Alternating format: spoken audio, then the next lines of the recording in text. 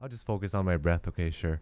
And then within an hour 30 minutes, something happened. Like I started kind of like shaking a little bit, and then it just like poof, I went to somewhere else, and that's when I heard this thing where it was like, hey, you're here, and it's like, you so finally cool. found me. You finally found me. I've been with you this whole time, but like you could never hear me. It was like my unconscious.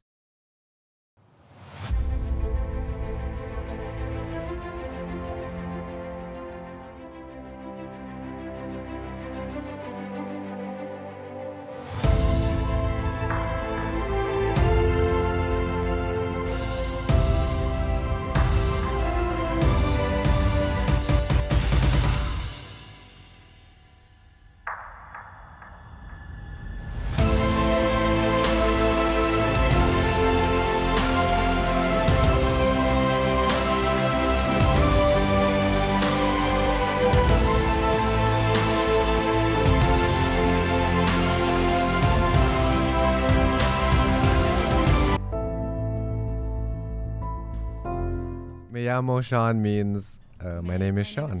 Yeah, Yes. my name is Sean. Yeah. ¿Cómo se llama? Fernmarie. Fernmarie. Fernmarie. Fernmarie. Nice to meet you, And you Fernmarie. were born in LA. I was. What brings you to Thailand? What brings me here is Mantak Chia, Master Mantak Chia Taoism. Oh, Taoism. He has a dark room retreat, which I don't know if you're familiar with, but when you go to weeks at a time in the dark, it activates CMT in your pineal gland. Oh, okay. So it's like having this experience similar to ayahuasca without the medicine, without the plants. Yeah.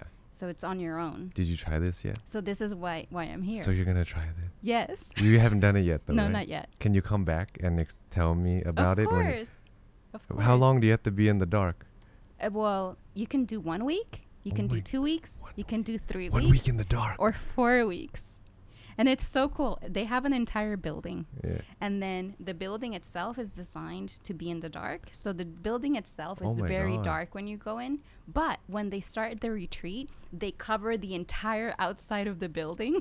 So it's literally no light. Are you going today?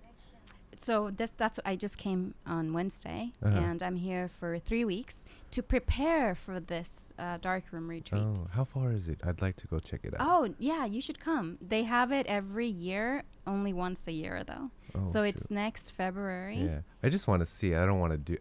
I cannot do it. Yeah. No, you yeah, should yeah, I'd totally love to. do it. I have. This is part of your path, Yeah, man. I have to wait because I have too many projects going on right now. No, but so we'll plan for this, Yeah, you got to plan for So it. in your next book, year, you next talk about...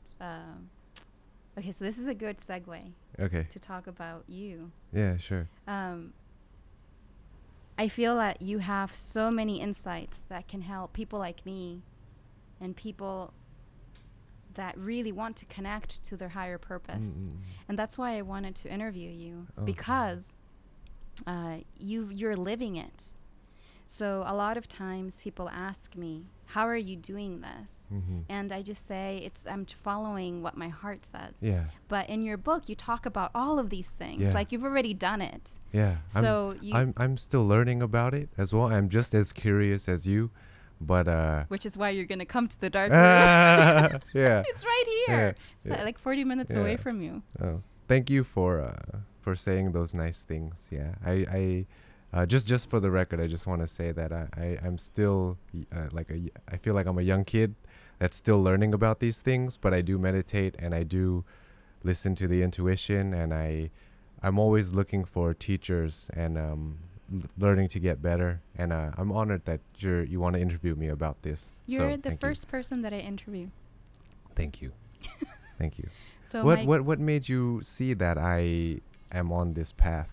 Well, I first saw a video of you a year ago when I went to Peru. And I don't know how that video showed up, but I completely was... I felt the connection. And it was a video about the path of the beggar that wanted to talk to the Buddha. Yes. Yeah. And then he found so many obstacles along the way. Yeah. And then when he finally came to the Buddha, then he had the teaching to Yeah. go back to Yeah, all yeah. of these people Yeah. that had the obstacle, and then Yeah. he fell in love or something Yeah, like that yeah. with one of. So in that, that's an amazing epic story. Yeah. That It's one. a really long story. Yeah. But I instantly connected with you. And then also I went to the Himalayas. I was in Rishikesh in India, and I saw that you visited the Dalai Lama Yes. How did you see that? on Facebook. On Facebook. Okay. I was like, okay. Okay. So I have had this connection with you since my beginning. Oh, wow. And now I'm here. Wow. And your name, with the Dao Cafe, Yeah. is just like the Dao Garden. Yeah. So I Oh, that's thought beautiful. Yeah. that I would have you as the first person I interview, because my goal is to inspire people to do what they love doing. Mm-hmm. And you have done that. You talk about it in your book. Yeah. Like you say, when find mentors and follow your intuition. Yes. But you've done it. So Yeah. a lot of people ask me, how am I doing what I'm doing? And I said, I tell them to follow their intuition. Yeah. But most importantly is the answer that I get. Either people completely dismiss my desire to share, or they want to do it, but they find all these obstacles. Oh, yeah. But you've done it. So can you Yeah. please tell us a little bit about how you started? Yeah. Very similar to what you said. One day you said you surrendered, right? That's exactly what I did. But I did it when I was about 19 years old. I just looked in the sky and I said, I'll do whatever you want me to do. I was like, a lost teenager, not knowing what to do with his life. LA? This is in LA. And I just said, I don't know what I'm supposed to do with my life, but whatever you want me to do, whatever you want me to say, I'll do it. Whatever's up there. I don't subscribe to any one religion. I kind of love all of them. I just said, just give me a sign and I'll follow it. So after that day, I just, whatever came, I tried it. Like the movie Yes Man. He just kind of said yes to everything. To everything. So my friends wanted me to. It's funny, yeah. The people you surround yourself with will really impact The your life. mastermind that you talk about? Yeah, and they're just telling me, hey, you should try. You're good at this. You should try this. So I tried making music. Okay, and then did music, and then someone said, hey, why don't you try acting? You're like, it was because I had to do a short film and people liked it, so I tried that, and then I just kept following the signs. Like so many people kept recommending me to do this same thing. So I just took it as a sign and I tried it. And I always felt that there was, after that day, I always felt like there was something guiding me, but also because I trusted it. I trusted you'd say like the universe or whatever. And at that time I also meditated. So I meditated to the point where it wasn't vipassana. Vipassana is a form of meditation that you're very aware Of your of body. everything, thoughts, and you're just observing, right? But there's another type of meditation called samatha.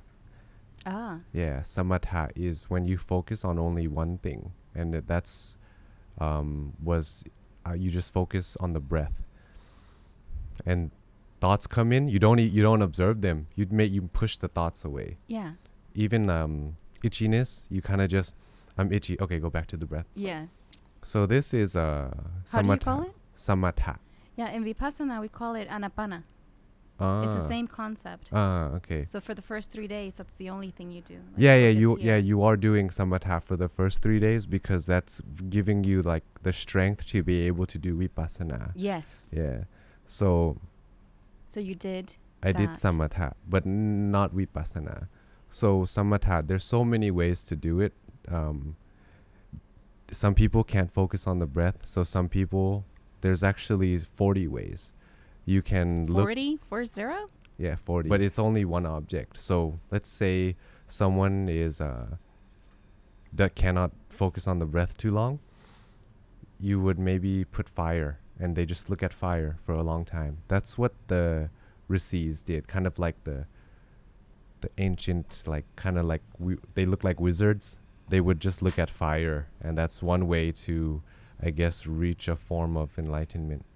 And some people look at water, some people look at trees, and there's even, for people that are stuck with beauty, look at bones or look at a corpse, and you just stare at it and focus on it for a long time, and then something happens. You become enlightened. Wow. Yeah. So. Do you know Sadhguru? Yeah. He talks I a like little him. bit of that when he was a young kid. He was maybe 8, and he did really poorly in school. Yeah. And he would just stare. And he would stare at the teacher forever. Yeah. And so this sounds like what he was yeah, practicing. this is one thing, and then something happens when you do that. So back to what I was doing was samatha meditation. And they say this form of meditation takes longer to become enlightened. That's why the courses you go to, vipassana, is the path. They say it is the quicker path to enlightenment. But my way, what I was doing, because I wasn't taught, I was only taught to focus on the breath. The reason why it takes longer to become enlightened, that what they say, is because when you do this form of meditation, you kind of unlock certain things, like in your mind, or higher intuition, or sometimes like you could say superpowers. You kind of unlock superpowers. So some people would see things. Like some people would see things and then connect it with a past life, or some people would even think they saw the future, and then it actually happens like a week later. The reason why it takes longer to be enlightened by this is because people, once they start feeling this power, they kind of like get attached to it, and once you get attached, that's when you will not. Yeah, that's when you stop growing to enlightenment. So that's why they say this is the hardest. But that's why Vipassana is important. Exactly. Vipassana teaches you not to attach to anything, exactly. good or bad. Yeah. And this is like the story in your book about the farmer with the horse. Yeah. Yeah. So when something good happens, the farmer says, well, that may have been good luck, but who knows? Yeah, who knows? Yeah. So, yeah, I was doing that type of meditation, and I started to really connect to things that seemed beyond like the physical realm. I would meditate, and I would feel like I actually met my soul, and it told me that, hey, you're not the body, you're this you saw thing. that in your meditation? Yeah, the first time I meditated. The first time? Yeah. It was weird, like it was good too, because that sounds pretty fast. Yeah. You said it takes a while. No, I didn't expect anything. It was for my dad's birthday, and he took me up in the mountains, kind of tricked me, and said, for my birthday, I just want us to sit and meditate here all night. And I said, okay, there's no cell phone reception, there's nothing for me to do. And luckily I was learning psychology at my college, and they said, my teacher would always say, you're here, so just be here now. If you think about your girlfriend, then you're just wasting your time in here. Yes, where so you put your attention is where you place your energy. Yeah, so I thought, okay, I'll just meditate all night. And within an hour or half an hour, since I didn't expect anything, I just thought, this is kind of lame, and I'll just focus on my breath. Okay, sure. And then within an hour 30 minutes, something happened. Like I started kind of like shaking a little bit, and then it just like poof, I went to somewhere else. And that's when I heard this thing where it was like, hey, you're here. And it's like, you so finally found me. You finally found me. I've been with you this whole time, but like you could never hear me. It was like I don't know, it could be the unconscious, if you want to scientifically, the subconscious, or the soul. And it was telling me like, hey, you're not just the body. You're not just this thing. You're actually this like that light. Is awesome. Why isn't that in your book? It's kind of detailed, I guess. Yeah, it's a little too detailed. No, it's great. Yeah, and I'm glad that we're talking because people need to hear that. Yeah, I'll look crazy, but yeah, if people watch the whole thing, they'll kind of get the context of the whole thing, right? I don't know if it's in my book. I have to check it. It's But not. It's not.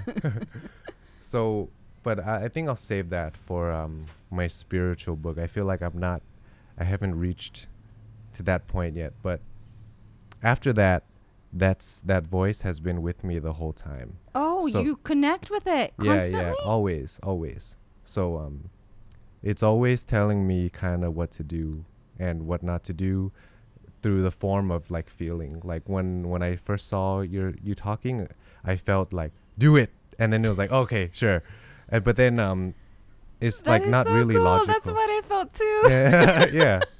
It's not really logical. Yeah. No, I understand. That's what I was telling Anne. Yeah. I was like, I think it's just meant to be. Yeah. So that's how. Well, your question was how did I start this journey? Was through that surrendering and meditation. Yeah. Just saying, I don't want anything out of life. Like, whatever you want me to do, I'll do it. I'll be like your servant. I'll be a servant for the world. So ever since then, it's kind of just guided me ever since then. That's Yeah. beautiful.